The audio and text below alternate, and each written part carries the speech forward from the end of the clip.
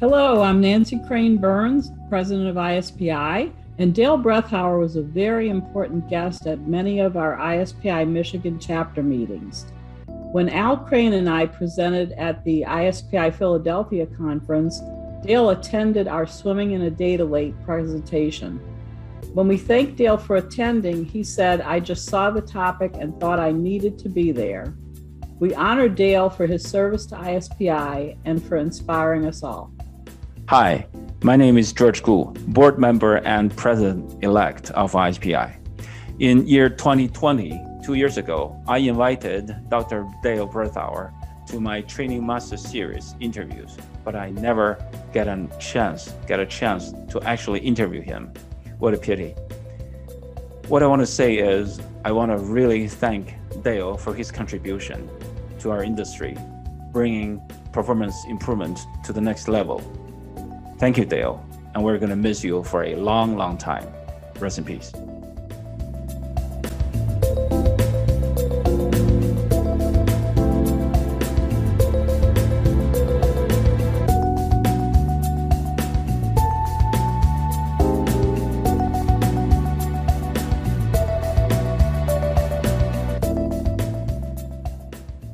Hi, I first met Dale when he was on the board of directors for Triad Performance Technologies, where I was a junior project manager at the time. I recall thinking, how terrific to have a professor on the board. Once I saw Dale in action at ISPI conferences and realized what an esteemed author and speaker he was, my awe just increased. And as I had the chance to get to know Dale and his wife, Carolyn, I also realized what genuinely kind and giving individuals they both were. I started my own business in 2004, and they could not have been more supportive or done more cheerleading. And of course, they shared many insightful nuggets and sound advice that has served me well. They will be missed. Hi there, this is Danny Langdon. I'd like to reflect a little bit on my friend Dale Brethower. I think we first met in 1967 at my very first conference, and we saw one another virtually every year over the next 40 years or so, and that culminated in his participation along with me with something called the Tucson 7. And the thing about Dale, when we ever had those meetings where we were exchanging our models, he brought sanity to the place. And when you're around people, like Gary Rumler and Roger Kaufman and Claude Landberry and Roger Kaufman, people like that, you need some sanity. And I was always, one of the things I enjoyed about being with Dale. So thank you, Dale, for the many years.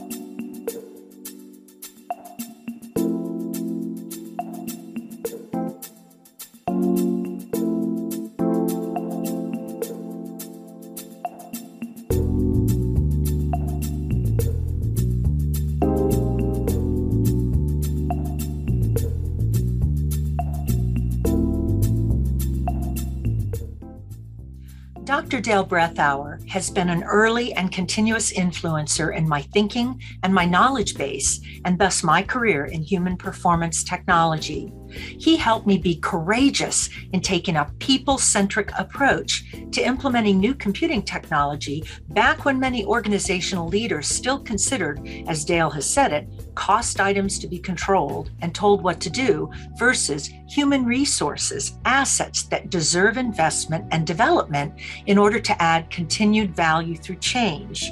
No, let's not just slap newfangled online systems onto people's desks.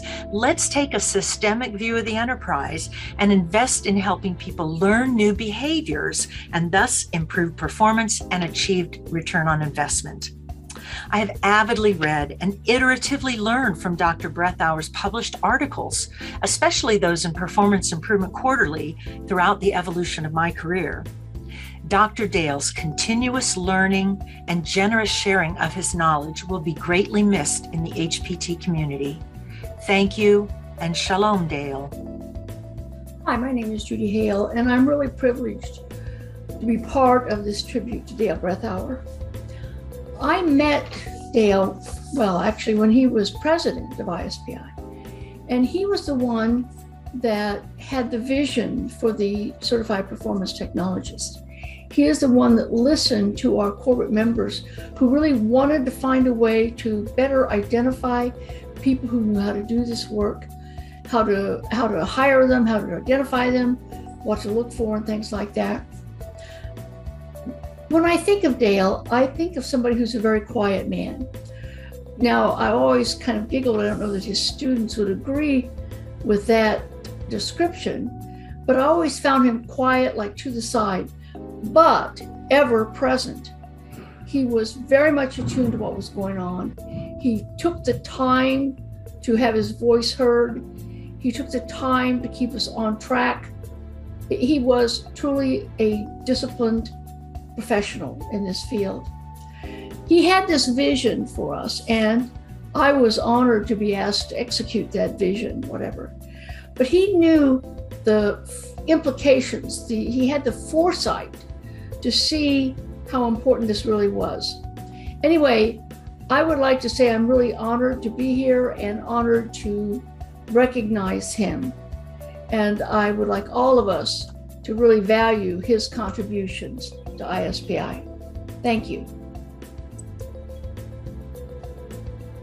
I first met Dale Brethower back in 1980 at either a Detroit chapter meeting of NSPI back in the day, or at the NSPI conference in Dallas in 1980.